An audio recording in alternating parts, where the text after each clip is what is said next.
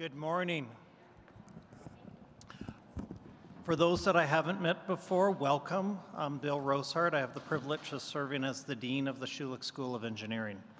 And I'm very pleased that you've been able to join us today for our final Schulich Connects of our academic year, Perspectives on Engineering Leadership, and I'm sure the discussion will be really great. This event is proudly sponsored by TD Insurance. The University of Calgary is located in the heart of southern Alberta, and we both acknowledge and pay tribute to the traditional territories of the people of the Treaty 7 region, which includes the Blackfoot Confederacy, comprised of the Siksika, the Piikani, and the Kainai First Nations, the Tsuut'ina First Nation, and the Stoney Nakoda, including the Chiniki, Bearspaw, and Goodstoney First Nations. The City of Calgary is also home to Métis Nation of Alberta Region 3. Moving to our formal program, engineering leadership continues to evolve and I think has grown better to serve our communities.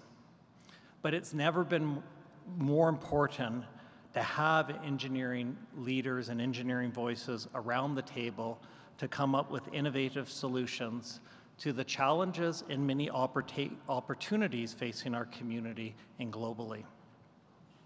So our discussion today will focus on the ever-dynamic need of engineering leaders in the ever-changing profession. So some logistics before I pass it on to our speakers. For our guests, hold your questions and our moderator will call on you to have an opportunity to ask those questions. You'll see we have 2 mics here. And although I know most of you will be really good at projecting your voice, I still ask that you come up to the mic so that we can ensure everybody can hear your questions. I'd now like to take a moment to introduce to you our moderator, Dr. Lale Bechat, who is a professor in the Department of Electrical and Software Engineering here at the Schulich School of Engineering. Dr. Bechat is also the INSERC, which is our federal funding agency. She's the INSERC Chair for Women in Science and Engineering for the Prairies region. She has acted as an academic advisor for Google's Technical Development Guide and was a member of Google's Council on Computer Science Education. Dr. Bechat has received numerous awards and is passionate about increasing the status of women in STEM-related fields. She's currently running a change leadership program, Wise Planet, with the mission to build a just, equitable, diverse, and inclusive society. So I'll now pass things off to Lale, who will introduce us to today's guest. Thank you so much, Bill, for the kind introduction. It's my pleasure to be the moderator for this Schulich Connect session, which is one of my favorites in the series. I'm a professor in electrical and software engineering. My main research is on building computers. What I do is I make sure your computers run as fast as possible, or your phones run as fast as possible with as little energy as possible. So that's basically my job, but also I have developed this leadership program for making the next generation of leaders in engineering and science, teaching them how to think systemically, as engineers do, and design for disruptive technologies that are coming our way. I would now like to introduce our guest speaker for today, and it's my honor and pleasure to welcome Judy Fairburn. She's a co-CEO and fund managing partner of the 51, a financial feminist platform and venture fund. Judy served on the Global Advisory Council for Emerald Technology Ventures and was board director of Sustainable Development Technology Canada. She was also the first female board chair of Alberta Innovates for health, agriculture, clean energy, and digital. Judy co-founded a clean tech digital venture called EVOC Innovations. She is a fellow of the Canadian Academy of Engineering and the recipient of 2020 Calgary Influential Women in Business Lifetime Achievement Award. Welcome, Judy. Thank you. So what are you going to grill me on? So to get the panel warmed up, to get the audience warmed up, I would like to start with some questions first. So would you please introduce yourself and talk a little bit about your path to leadership?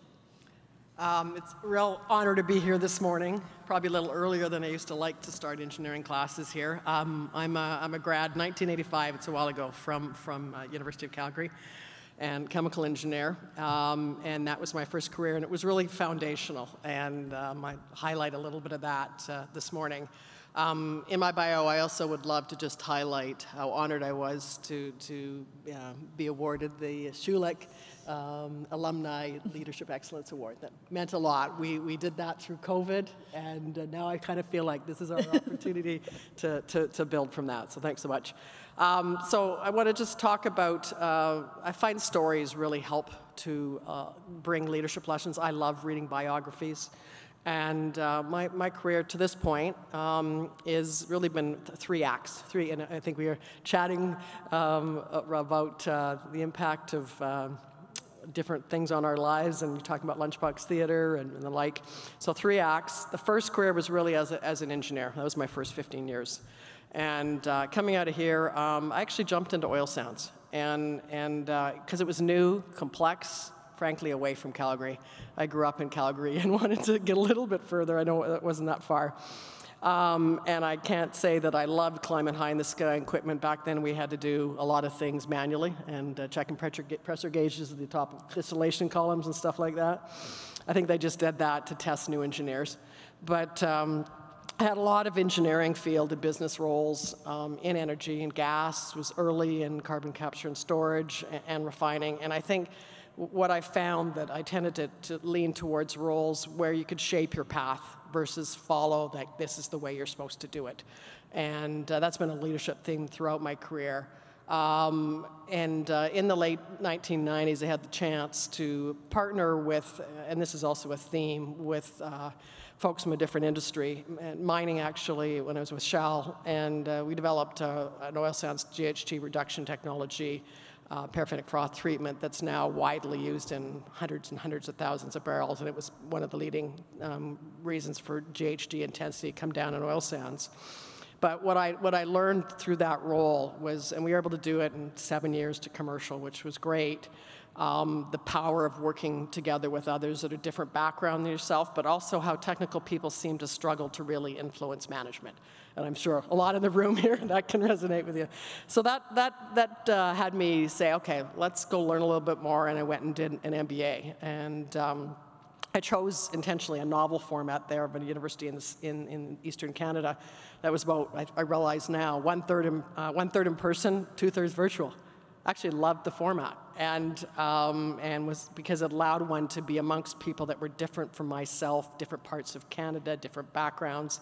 And again, that theme of learning from people and being curious about folks in different parts of the country, different realms, and how you can learn through that, and what that enables, how that enables you to be innovative was really key.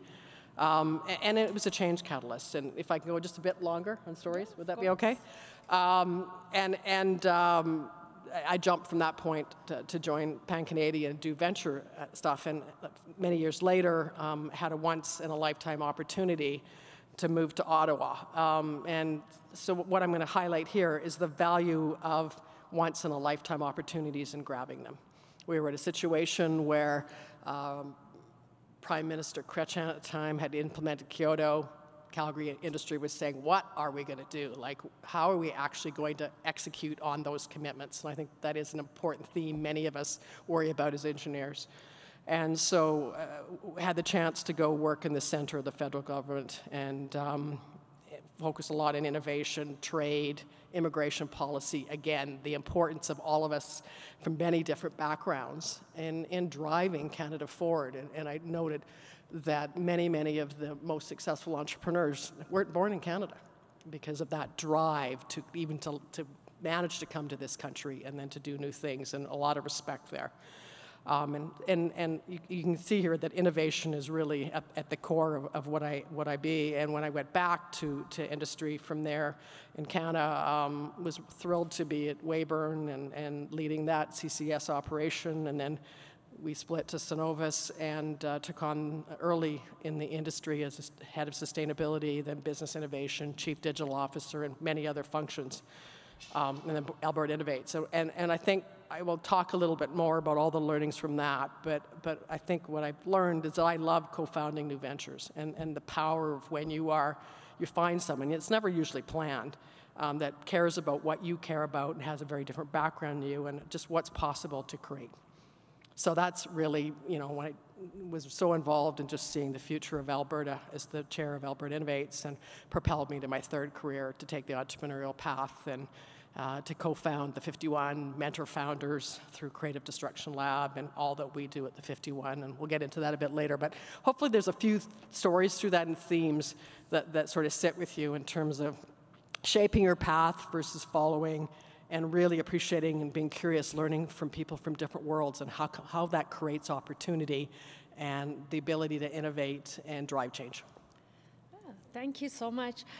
So, as a leader, you want to have like Alberta and Canada become the global leaders in innovation and technology. What can you tell us why bringing in more diversity and inclusivity can make us more innovative? So I think building from a little bit of the stories that I did at the beginning here, there's a couple threads that are super important to me, and you keep coming back to it. And I'm very passionate about Calgary, what we drive from here, Canada, you know, innovation, unlocking, you know, the potential women and others that are underestimated. And, you know, I think it's so critical that I think we're in Canada, and I've been on various federal panels and on economic strategy and in Alberta and the like. We are a nation that I think is pretty strong on technology and science in terms of can punch above its weight. We see Canada as a leader, early leader in artificial intelligence. You know, and many in this room would know, you know, three of the most significant leaders in artificial intelligence came from the research realm in Canada.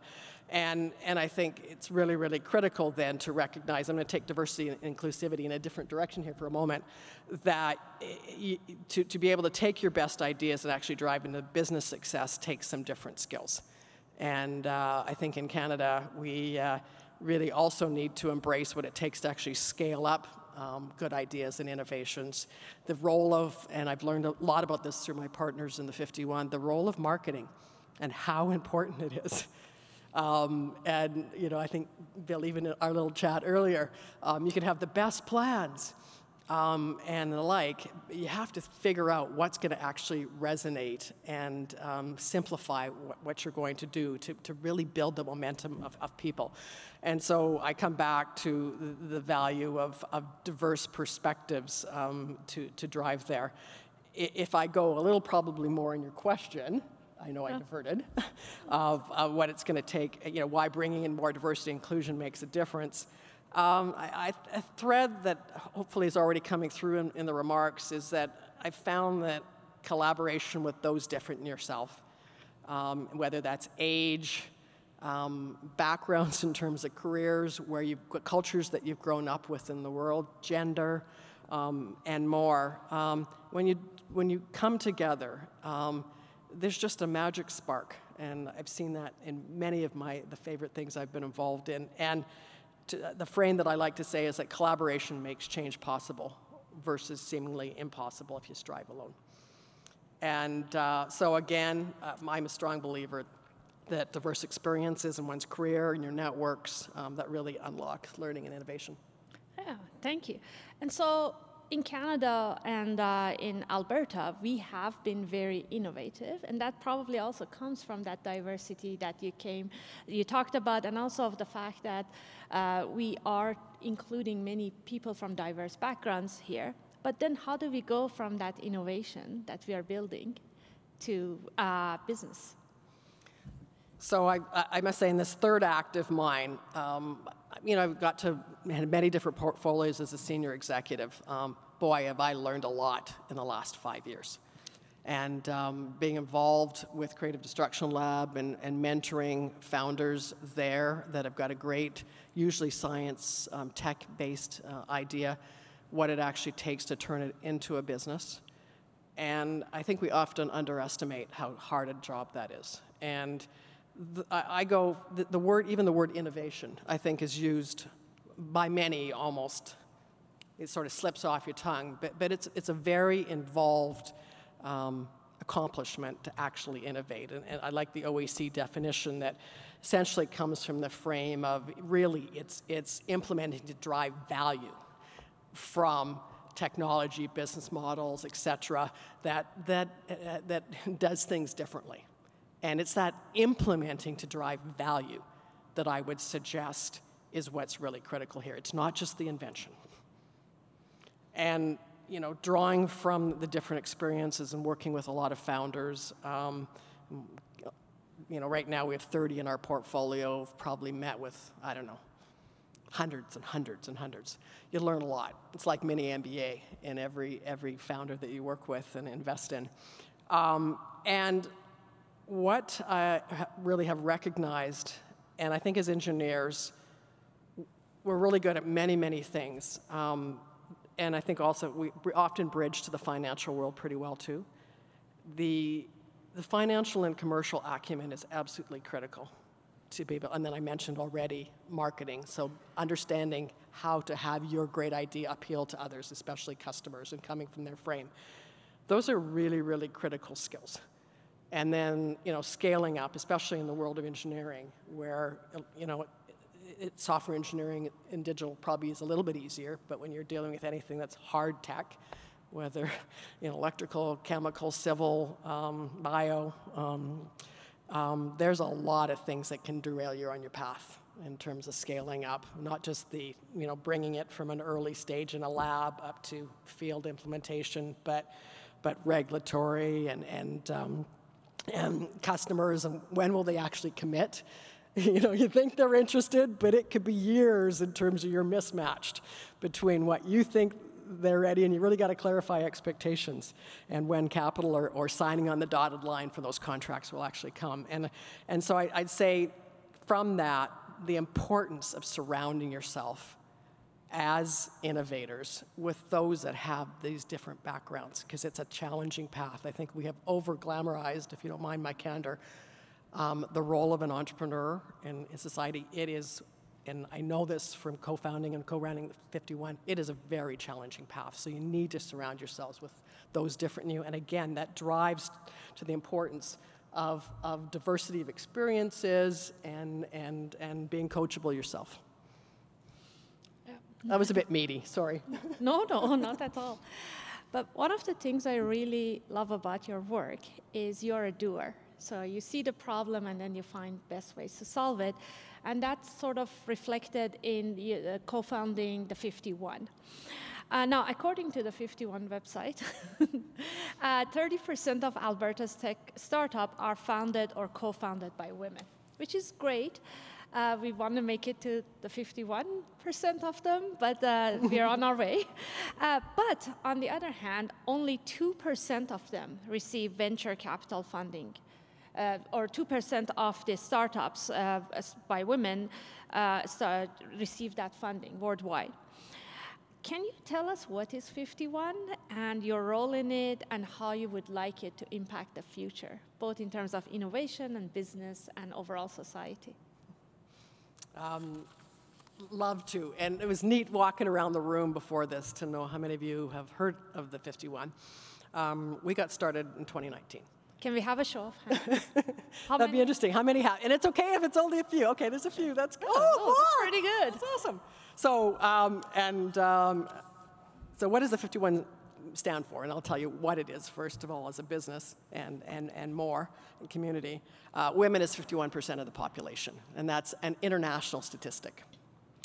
And what myself and a couple of tech entrepreneurs who I met through just being introduced, and that's often how these things come together, being out there in the network. And we could just see that, and they were living through their lived experience and how hard it was as very smart, driven, these women, they just make so much happen. And this is Alice Reimer, who's been a real driver in Creative Destruction Lab, and a founder herself, and Shelly Kuipers, who was very involved in the early days of Solium, one of the big success stories from Calgary. And they said how hard it was to raise financing as a woman entrepreneur. And that was really their motivation. My motivation was just being so involved in sustainability in the early days and many other aspects of innovation in Alberta, and just seeing, and no disrespect to the guys in the room, it takes all of us, but how many of the women that I knew were actually the leading catalysts for change. And so what would be possible if we harnessed that together? And that was really the start of the 51. We pulled 75 women together in one of our houses, and then they said, yeah, let's go do this. And they were our early investors. And what it is we've come together now as a community globally, online, over 20,000, over 200 investors, 3 investment funds, invested in over 30 founders. And along with areas that we invest in health, in sustainable energy, our recent announced Food and Agricultural Technology Fund, led by a woman that was one of our early investors and drank the Kool-Aid and has come along big time, Alison Sundstrom. And we have really driven it from there, and it's been a flywheel of change by bringing together, and it's really interesting, when you bring together individuals that are driven by a sense of joint purpose, how much change you can drive. And I think, you get the investors that want to drive change, you get the founders that are motivated, and we work with women and diverse founders. And we work with those that are aspiring. So those in the room that say, oh, that's not me yet, and we work with a lot of younger women in particular. We've partnered with the Haskayne School of Business on an educational program to teach the basics, because a lot of times it's just lingo. People are smart. Sometimes you think, oh, I don't get that. I shouldn't be at the table in terms of the lingo investing. So that's a bit about it, what it's about. And I think that there's a key aspect of what else will drive us that I'm happy for you to dive into. Yeah. One of the things that I learned from the 51 was that there's an impending wealth shift to women. That's what is it, and why is it critical for women? So we've done a lot of work on looking at statistics out there. Data matters, forecasts matter. And one of the things that blew us away was that many of the financial firms in Canada are forecasting by the end of the decade that women will be responsible for 2/3 of the private wealth. And that's through demographics, the careers that are being chosen, things of that nature, and absolutely blew us away. And when you look at it from that perspective, it becomes actually an economic imperative to make sure that all of us are comfortable enough in the financial realm to make good decisions for ourselves. And so that prompted, that's been a driver of the 51, but it's also been a driver of setting up our not-for-profit Movement 51 that works on the education and community building in this regard, like through the Haskayne program and others. And that's where this term, and I initially riled at the term feminism, but when I look at things from their basic definition, to me, financial feminist, actually, it's an economic imperative to be equal and to consider yourself equal in all matters financial. It's a mindset. And that's what we really tried to drive by. And then the power of when you do that, and we unlock the potential of all of us, what that does to drive our economy. And I think coming out of Calgary, some would think, really? This is happening in Calgary? Actually, Calgary and Alberta, this is the perfect place for this to happen. And we get that question across Canada. We are national. And our investors and founders are across the country, including financial institutions and foundations and individuals. Because if you think of it, Famous Five started here. There's a lot of, we have a pioneering spirit in this province that just says, hey, there's a problem, let's just get after it and do it. And that's really our mindset. Yeah. And going to this mindset, a lot of the time this pioneering or can-do attitude of Calgary means that we need to get out of our comfort zone. Do you agree? Yeah, absolutely. And I'd say a lot of that is comfort zone to me and it builds from the earlier points, is moving from beyond the usual gang you hang out with. Because innovation comes from, like what I just loved, is most of the favorite things I've been able to be part of, I wouldn't have predicted that they would happen. But they happen because you get into a room, you're introduced to someone who might care about something you care about. And before you know it, you might be building something together. So getting out of your comfort zone is the secret to innovation in my mind.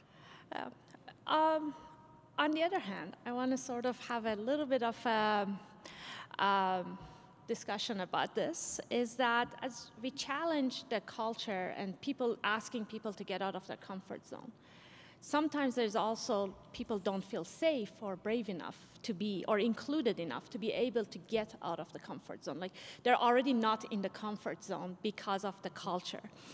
So how can we challenge and change the prevailing culture and make things more inclusive, but also impart a sense of belonging? And I know we had a discussion about sense of belonging. Yeah, why don't we drive into that right now? Yeah, okay. So a lot of the times when they talk about inclusivity and having women, people talk about having a sense of belonging, so feeling belonging. But I come from Iran, where the belonging means very different thing to me. So because in Iran, women belong to their male relatives. So you either belong to your husband, or you belong to your father or uncle, or whoever is the closest male relative to you. So sense of belonging for me means that you are somewhere, but you are supposed to be there and oppressed. And so when people say the sense of belonging, I have a diverse point of view. And so we had a little discussion about using that, and so, yeah. Yeah, and I think, that our conversation there just drove to me that it's important to sort of sense when someone is not quite with you and to delve deeper. And because you learn an awful lot, and that was very fundamental to learn, because we use that frame now, diversity, inclusion, belonging, kind of as a triad here in our society. And I will be very careful in using it now, because I hear what you're saying. Inclusion is fine because you can measure it, you can define it. The same with equity or diversity, but a sense is hard to define or hard to have an impact of it, and that's sort of, yeah. Yeah. But yeah, thank you.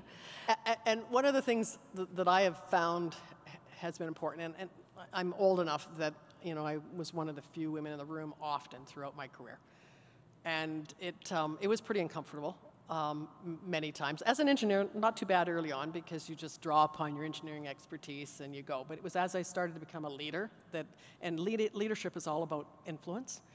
And how you influence change and bring people with you. And that's when I really started to notice I felt way more isolated.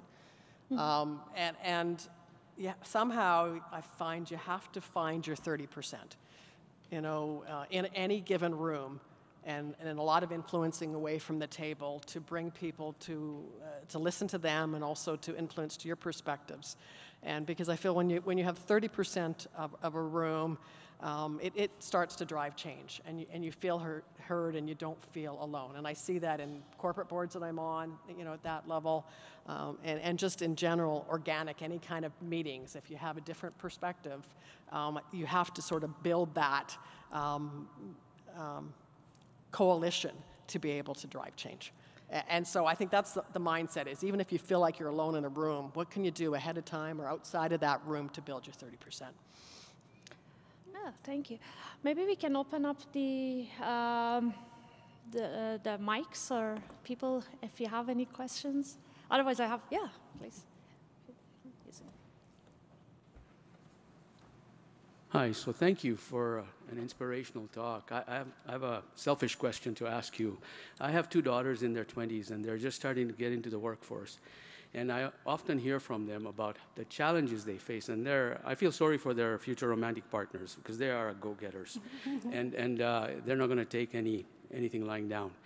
So the question I have for you, and you started out with talking about how stories are really powerful.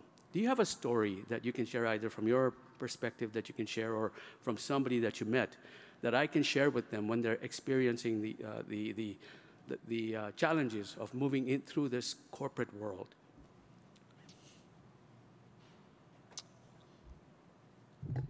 Yeah, there's probably many, many stories. I'm just going to give a couple. One of my own, and then one of a founder that I just think the world of. Maybe I'll start with her first, and then I'll come to myself. One of the founders that the 51 invested in early on is a woman by the name of Bobby Reset, based in Calgary here. It built a company called Virtual Gurus. This is a woman that had childhood illnesses, is Indigenous, is queer, and still kept driving on. She worked in the oil sands industry, and in the downturn around 2016 saw that her job, she was a maintenance worker, was going to go away, and started to think ahead a bit and said, okay, how do I start to find some new work for myself? And what she built in terms of the software called Virtual Gurus, she then started to bring in others that were rural. This is before COVID, rural, stay at home, not sort of easy to find work, Indigenous and the like, and it's grown from there, and she now sells to U.S. corporations, one of our most successful companies. She's amazing. We nominated her to the International Women's Forum. She got a big fellowship to study in Europe. And so you look at this trajectory from, my goodness, like, what am I going to do to earn some money, and this resilience to just say, okay, if I'm having this problem, others are having these challenges too. And to essentially solve that, and that's what engineers do, that's what entrepreneurs do, and ended up creating a business in it. And when you have a compelling sense of purpose, you bring others around you. So I would say, to your daughters, if they're having a tough day, they're probably not the only person that feels the way they do. And to sort of seek out others and realize that, and to my point. And, I think if I come down to myself now, I was in corporate life from 1985 to 2017. I probably had about 7 times in my career at least, probably more, where I thought I was done. Like I'd screwed up so bad that I thought I was done. And some days it was really hard to wake up. And you just figure out who's around you that will come with you. Because I had this tendency, I'm being really candid in the room, and some of you know me, more of my history, to be a little ahead of the curve. And that didn't always go over very well. And I had to learn how to influence. It wasn't the loudest voice. It wasn't necessarily bringing up your key points in the meetings, but how do you influence away from the table and build, again, your 30% in the room. And it's awesome this morning to see a few people that I've worked with in the past that know a little bit of that journey. And it's hard. So I think, if I look at the life of entrepreneurs that are successful too, it's not this simple trajectory up. There's all kinds of setbacks. It's the ability to pivot and draw strength in the hardest times and to fearlessly look forward no matter how hard it is that actually drives us. And that's what I would say to them.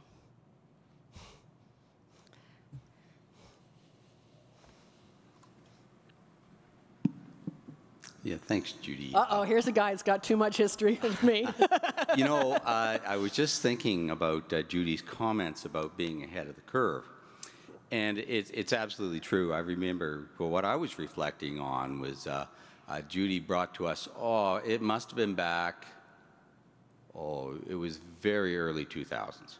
And Judy would bring into the leadership group, and we better be paying attention to this ESG stuff. It's going to make a big difference to our industry, and we were all thinking, shale gas. No, come on, they're going to need us. But you were right, and we're ahead of the curve there. And you take a look at where we are today, and boy, oh boy, that. But so thanks for the words. My thinking was that we both went through oil and gas over a number of decades, and it's been quite a ride. You think. $100 oil, negative oil prices. The rise of, as you say, the importance of ESG, regulations, and so it's all quite a ride. And I guess I was wondering how you feel this has shaped. Is there a unique? How has this shaped leadership? And is there a unique Calgary brand of leadership as a result of these experiences? and is as well not just the leaders but the entrepreneurs, and just how these shared experiences would shape the Calgary brand. Thanks. Good job. Thanks. Great question. And with what I continue to be involved in, I love living in Calgary, being surrounded here. I'm involved still nationally. And also globally as well on Board of Petronas. And what I've come to realize is we do have a pioneering spirit here. And the tough stuff that's been thrown at us, and I worked early in oil sands in my career, and indeed started to really worry about it around 2006 in terms of what might be happening. And there was a double side to profiling the big trucks up there and everything there, and then the ponds, and was that by being in the spotlight and how friggin' hard it was, it actually forced ourselves to have to be somewhat ahead of the curve. Now, you could say that that's, and to figure out how to innovate together, how to really start driving change in decarbonization.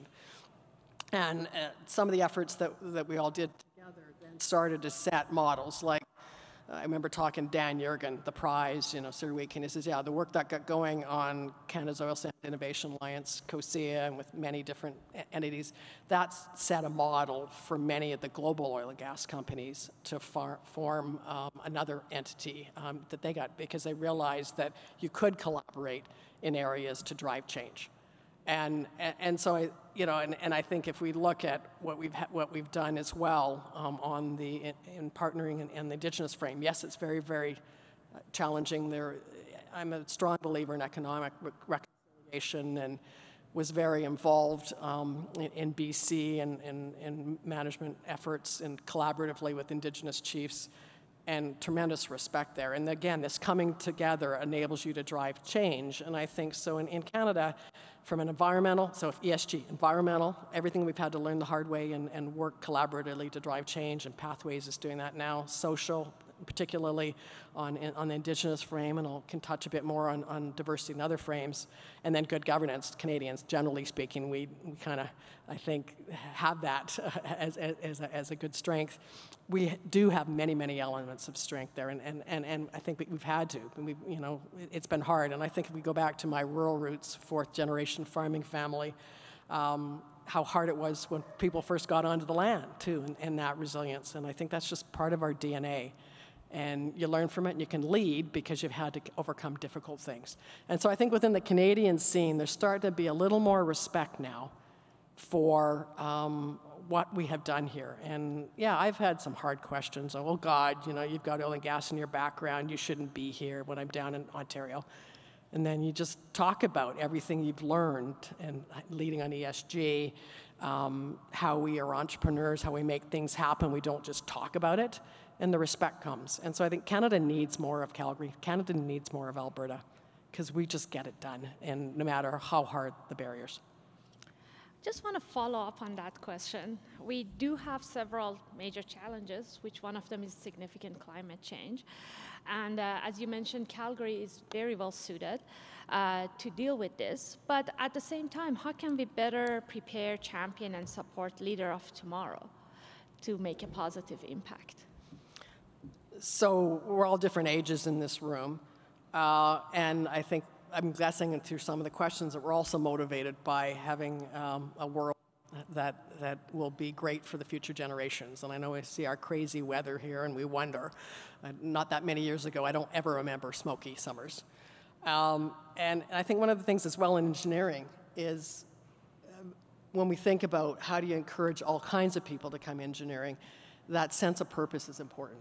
The sense that whether it's driving toward create solutions so we enable a more stable climate, and decarbonize the world, and also biodiversity is an important part of that too.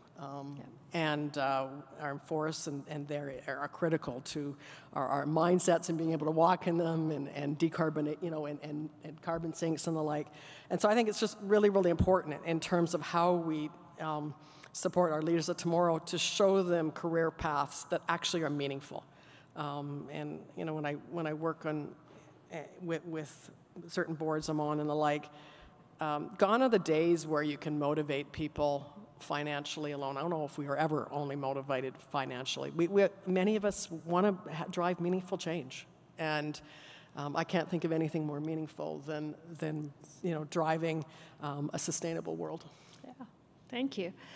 Any other questions from the audience, especially the women? Any question is a good question. Good, thanks. Thank you so much for the discussion. It's been awesome. You mentioned one of the things to look for is these one-in-a-lifetime opportunities. I wonder if there's anything else, or if you can speak a little bit about your experience of transitions, from different acts and phases in your life, and kind of what propels you to make a change and take the next step. Great question. And I would say when something in you says, that's really, really intriguing, listen to it. When I decided to take the exchange into the federal government, I was just intrigued around and curious around how do you drive, and proud Canadian, to drive change. I cared a lot about sustainability, and that was the driver for going down there. And I think just listen to it. There's all kinds of reasons that I shouldn't have done that, including a boss at the time that said, I don't want you to go, this is an important role. So CSIS is, Canadian Security Intelligence Agency, or I didn't say that right, but there's all these things that they had to go through to give me top secret security clearance to go down. I'm gonna tell them that you got terrorists in your family, he said. So, so there's all kinds of people are saying we don't think you should do this, but I think it's important to listen to yourself. What's intriguing you, and it's not going to be the same for every person. So you have to really listen to what's inside. And sometimes, as women, we actually don't think we can do it. And I also want to say that if someone believes you can do it and has asked you, it's probably because you can. That's right. So stop self-doubt and just sort of say, why did this person ask me? Again, the same way to be curious about things, but also be curious about why you are saying no. And then it might help you take that one-in-a-lifetime opportunity when it comes. Yeah, absolutely. Yeah. I mean, it'd be interesting, Lale, how did you come to Canada? It's a long story. So I didn't want to stay in Iran. There were no opportunities for me to be anybody I wanted to be. But at the same time, I got an admission to go to US, and they didn't give me visa because they thought I'll go and stay there after I finish my studies, which is okay, fine. And so I decided at that point that I was going to immigrate to Canada because at the time it was the Quebec separatists, and my Iranian passport did not allow me to travel anywhere.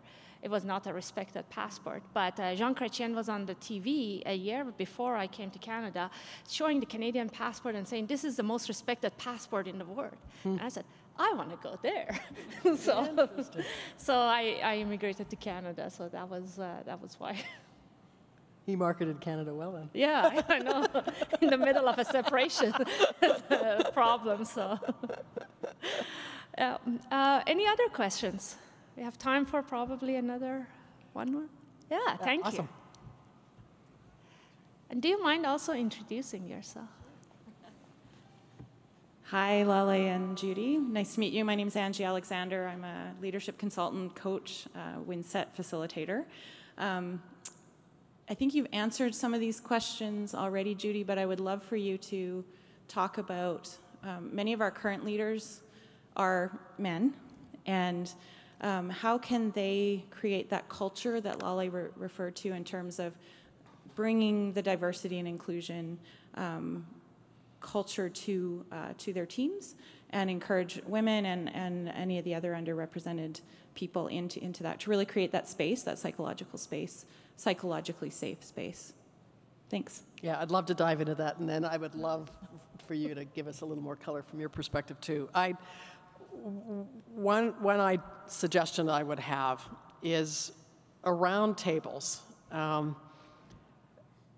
deliberately, as any kind of leaders, and seek out and listen and sort of ask people to contribute, not just kind of let the loudest people in the room jump in and speak. So, and you know, I'd love to see this, for example, in Creative Destruction Lab, when we'll have students that are in talking to the ventures. A lot of their questions can be better than the gray-haired those amongst us in terms of our questions. So, whether it's from different experience, age, women, other people from other cultures, as a leader, deliberately ask for those perspectives. Don't let them stay silent.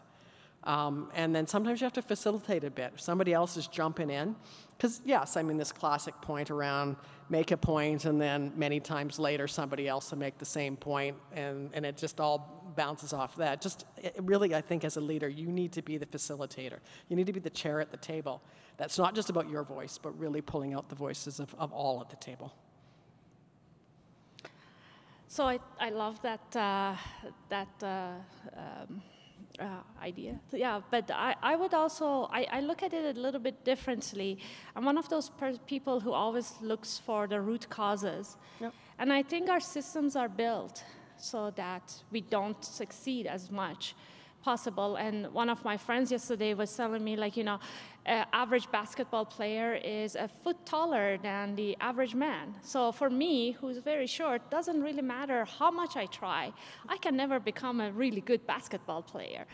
And so what we need to also do is look at those systems that are in place that doesn't allow that inclusion, that doesn't reward the leaders who have tried to bring in all the perspectives. And what we reward is maybe making decisions really quickly, or looking very determined, or having a heavy hand, or those will not help us with making that system. And then rewarding those people who are leading with an inclusive point of view, and so on.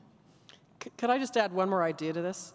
And part of it comes from the momentum and drive that we have for the 51, is what I've noticed in the room too, is particularly I think when you're amongst other engineers, business people, numbers do matter. Because if you can quote a couple facts and the like, it will substantiate your points with more oomph. And getting comfortable in that realm. And I think what I hate seeing is incredibly bright women that either are not enabled to go into that space or themselves self-select out and say, I can't figure that out. And I'm going to give a bit of a bugbear here right now, which is the number of times that I've heard, oh, no, like, she'll never figure out how to be a CEO because she can't figure out capital markets, like how money is raised and all the rest of that. It can be figured out. It's just a matter of being invited to be there and to choose to do there and do your work away from the table to learn and network and get advice and the like. There is, so I think we can't just presume that, and what I'm getting at is the networks also have to invite women in, like in the world of finance. And the world of finance is even harder than engineering. One of the things, and Dean Jim DeWalt's been amazing partnering with us, and he said part of the reason was because he was seeing women that were in their BComs and they'd get out, and there was only, in rooms, 10% women were in finance. Engineering's a lot better now, I mean, closer to 20, right? And so I think we have to really, really encourage as well and recognize what's stopping you from being fully influential as women. So a lot of times it's also the comfort and driving on numbers and the financial side. So just as we're closing to the end of the session, unfortunately, I was wondering if you have any calls to action. Yeah, and one of the things that I've learned a lot being in the entrepreneurial space lately is progress over perfection. And I use that as a slogan to myself, mantra every day. And leaving the room today, and a call to action, would love to leave with you. And I'm going to put this time bound because I think when you set milestones, things happen. And so today is the 25th of May? Yes. Yeah. Before the end of June, I challenge everyone in the room to seek out someone that's in a different world than yours. ideally a woman, and get to know them a bit more, and particularly if they have similar interests in you, and learn from them, brainstorm a bit, and then who knows what you can co-create to make happen. But that being intentional about seeking out others from outside your world, but that might be interested in the same things as you, that's where change emanates from. That's where we're innovative. That's Calgary, that's Alberta's pioneering spirit, that we work together as a community to drive change.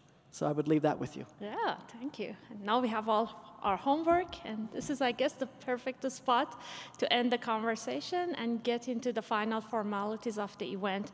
Thank you so much, Judy, for coming. It was great discussions, and now I would like to send it back to Bill for some closing remarks. Progress over perfection. I'm going to be thinking about that for the next 6 weeks, so thank you. And thank you, Lolly and Judy, for such a wonderful, wonderful discussion this morning. Truly was brilliant, so thank you so much. And thank you, everyone here, for your attendance. Really appreciate that you spent part of your morning with us. Hope you've enjoyed yourself. As I said, this is the last Schulich Connects for our academic year, and so I will hope to see many of you back in the fall when we restart again.